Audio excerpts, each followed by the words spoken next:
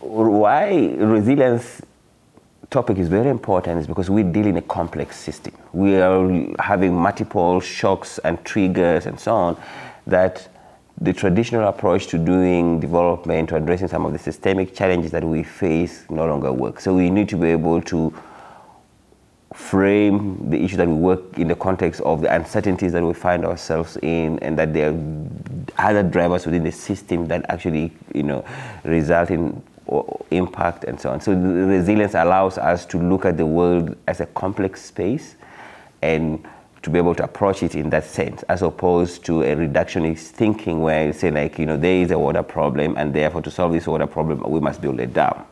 But recognizing that water is within the broader systems, the different drivers and so on, and understanding that system as a whole is very critical in terms of arriving at the best solution to manage that